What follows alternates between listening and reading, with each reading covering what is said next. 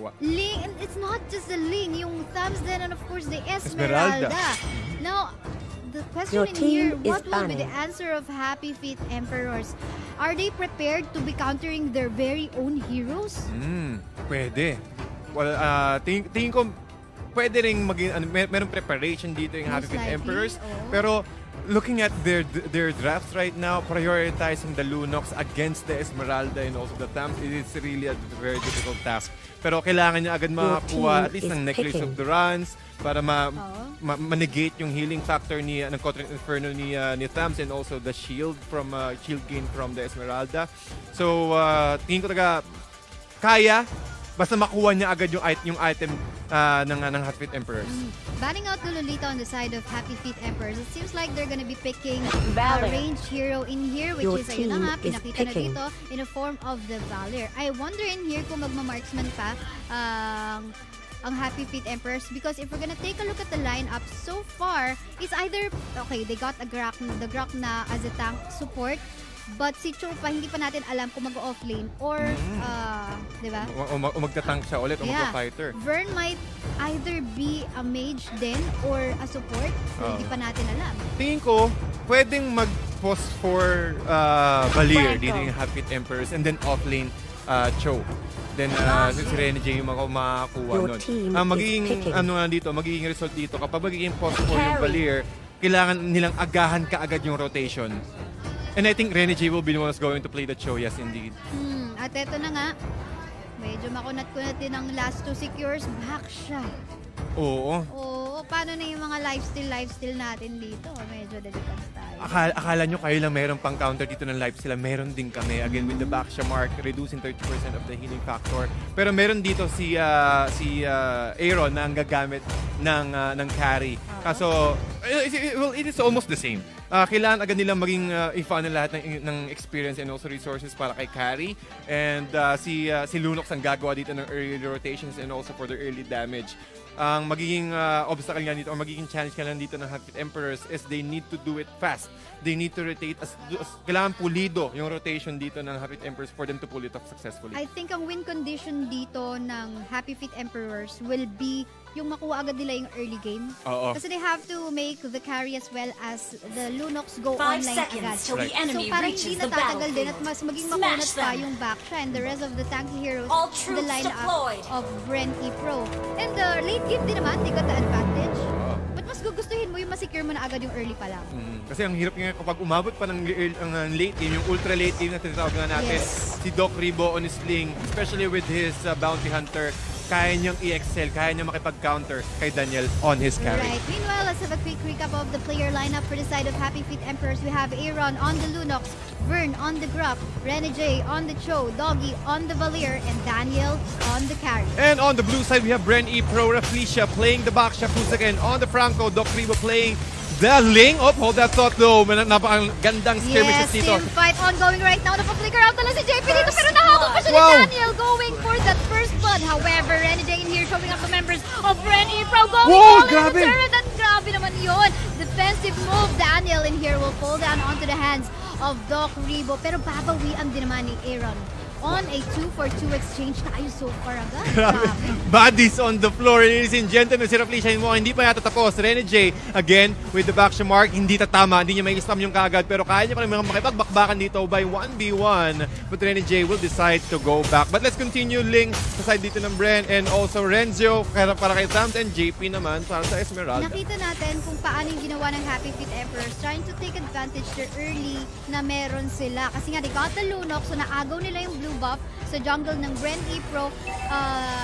Them having itong gold din a while ago, pero mabilis siyang nahabol ng Bren EPro. Most probably din nga sa ibang minions or monsters na nakuha na din sa jungle and at the same time yung crab na nakuha nila sa top lane. Ito pa nga magiging next objective. First objective of the match here for Game 3. Turtle already respawn pero nag-aabangan. Wala pang level 4 ang mga kupunan ng dalawang miyembro dito, Bren EPro and Happy Feet Emperors. Pero looking at the core heroes of Bren EPro here, they're already ready to fight against these small skirmishes na kayang iba to ng Happy Emperor kasi level 4 na rin si JP. Almost quarter XP away for his level 5. Right. And totally makikita mo dito yung magbabakbakan or magkakakitaan talaga sa taas is the carry as well as the Tham. So may range advantage dyan si carry.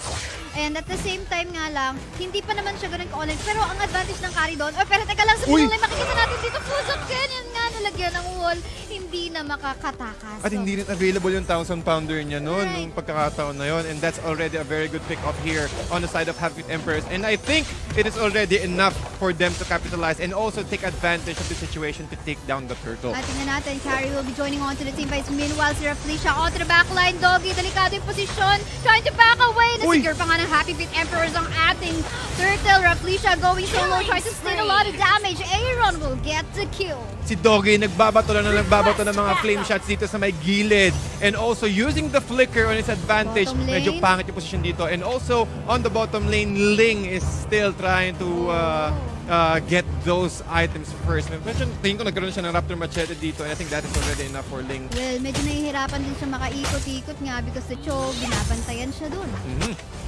Uy, tignan natin, 2v1 situation. Papalagan nga ba ni Renejay? Renejay will just fall back. Sisipain lang naman din pala yun. Oo, pati medyo risky nandun din kasi si Raflesia.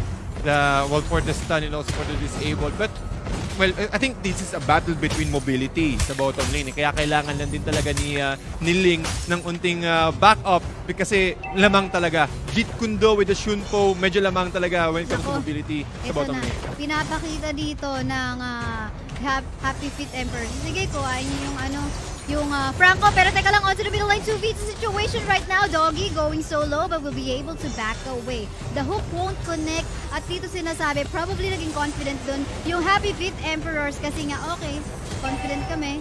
Kami, 80% win rate or rather, ng hook rate, di ba? Pero, nako, bottom lane, Renejay, Wave of the Dragon, saktong-sakto. Natin yung damage. Doc Ribo trying to run away though. With the flicker in, Renejay 3 still trying to chase Raflesia. And also the back of Happy Feet Emperors, Aaron with the Chaos Assault will secure 1 kill sa side ng Happy Feet Emperors. And at the same time, a turret onto the bottom lane part of the map. Meanwhile, dito, Daniel free farming lamang sa top lane natin. I think Bren EPro has to abuse that lane if they wanna win itong fights natin. Kasi ang nangyayari, it seems like they're focusing onto the different lane. Kung saan pwede naman, bakit si Carry na lang? Alam natin mas squishy at eto nga. Team fight or rather a 1v1 on going onto the top lane. Look at the damage coming from Daniel. Nice positioning. However, Doc Ribo is on a good position as well. Vernon Hill, medyo na late ng pasok, but then again will secure a kill. 1-for-1 exchange pero hindi pa nga tapos dito si JP. Nakuha pa si Dogie. Aaron medyo delikado. He's trying to run away though. Chaos Assault. Nasaan yung Darkening niya? Oh my god. May the life steal. Starlight Pulses but he will still go down. For Bren or rather Bren tuloy. Bren this time but sabi dito ni Renejay, okay lang. Kuha na lang kami ng Torre dito sa gitna ng mapa. Kuha lang dito ng Torre and also securing the turtle sa side ng Bren EPro but Bren still trying to run away from this one. Will try to run away. Nakapag-dash out pa rin naman and that's actually a good thing. And at the same time, bottom lane makikita natin 2v1 situation right now. This is the third hook that did not connect. Getting suppressed in here. On the top lane, off-cam kill. Carry will secure a kill. Going back, Renejay still trying to dash away. Look at that! Check out, but unfortunately won't survive until the last hit coming out from the Franco. Ang ganda ng pagbili niya ng oras dito. Mukhang magkaroon ng opening but again, the back siya using his shield unity. Able to run away, Fuzakin. Mukhang naghahanap ng magandang hook dito. And also, they might be able to get that steal. Not the right target though, but still enough for Happy Emperors to again equalize the net worth lead sa side ng Happy Emperors. I think this time Happy Feet Emperors is gaining confidence as they got a lead right now in terms of gold. And at the same time, a good position on taking down the tier 1 turret onto the top lane. They just have to wait for a little bit of more waves in there. Pero I think hindi sila pwede maging overconfident pa. Indeed. Well, siguro kasi ang laki pa rin talaga ng CC na kayang ibigay dito ng Esmeralda and also with the backup at Happy Feet Emperors. They are able to...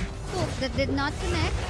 Not connect at all. But again, another objective side ng Happy Emperors here, opening the jungle area of Bren EPro here in the top lane. at Happy Feet Emperors mukhang naghahanap pa rin taga sila ng dugo. Hindi pa rin tapos. Alam na nila na meron ng necklace of Duran sa Aaron, so kayang-kaya nilang kontrolin ang team fight ng Bren EPro. Totally. And right after taking the tier 1 turret onto the top lane, look at the gold lead that Happy Feet Emperors right now. Kanina 1k lang. Ngayon ilan na, and that is actually a good thing. Now Aaron, so as Vern, now they will just try to focus fire on JP right now. Look at the damage on the side of Happy Feet Emperors. At eto nga tuloy pa rin nabakbakan. Reflection going for the backline. Ribo dito medyo naipit nga lang, trying to back away. Makakasurvive bound to the hands of Daniel. Unfortunately, unfortunately not, dahil kukuhain pa siya ni Aaron. Nakaabang, akala ko makakatakas na dito, but unfortunately, ang ganda ng pagkakatrap, nakaabang agad si Aaron, and he will be the one going to secure that kill. And also on top of that, mayroon pa silang nakuwang turtle box sa side ng Happy Feet Emperors. Not just the turtle, but look at his tier 2 turret going so low onto the one lane part of the map. Still focus firing onto the turret is Renejay onto that show. Now I think this is the time that he has to back away. JP dashing in. Oh, nakapag-speaker pa. Talagang flex lang ng flex ang Happy Feet Emperors dito. Objective into objective. Talagang maganda yung communication ng Happy Feet Emperors. And also Renejay on his show, opening a lot or removing every outer turret of Bren EPro right now. Oh, this is the 6th hook that did not connect on the side of Bren EPro. We have yet to see Franco perform on this fight right now because, you know, makikita natin yung comparison a while ago on the execution, on the initiation pala ng having this Franco. Look at this Rebo getting stunned in here. Delikado pa nga kung tinamaan pa siya nun. Ang sakit na ni Dogie. This is a position for Valier, ladies and gentlemen. Right. Support. Support pa to. At nakikita mo pa rin yung damage niya. Nagbabato na siya ng nagbabato and also giving a lot of space gamit ng kanyang searing torrent.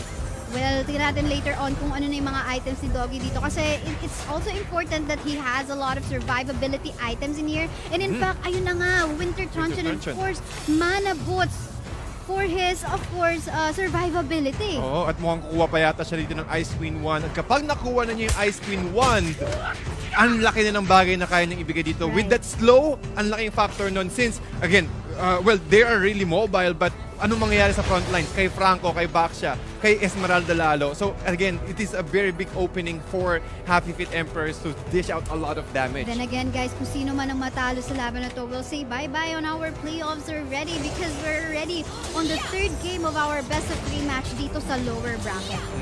At Bren EPro, alam nila na okay, sige, kampante lang tayo, hindi natin kailangan mag-overextend. Hayaan natin si Doc Ribo na gamitin yung kanyang lightness para mag-scout. Oy, eto na nga, napita si Dogie dito sa gitna ng mapa right now and it seems like yun yung hinahanap ng Bren EPro na opening. Renejay going solo onto the one-way part of the map, flickering out, the hook did not connect, so they will transition onto the middle lane. Aaron, tatago dito sa bush right now. Will he go all in? Revitalize. Alright, Revitalize popped in here by Reflection, getting a hook in here for the first time at nakakuha sila ng pick-up dito. 2 members on the side of Happy Feet Emperors pero baka mawi ang pangalang triple kill ni Daniel. Ito na, online na nga si Daniel mga kaibigan at tingin ko kahit yung kahit si Lulos is already online po sa here with a bloody hand but he will pay for his life. Round 2 ni pa rin tapos na Felicia. Napakagandang rock block dito. Maipit si Puzakin and another turret takedown sa side ng Happy Feet Emperors and this is a wipeout. Ramdam na. Meron pang kanan dito na main base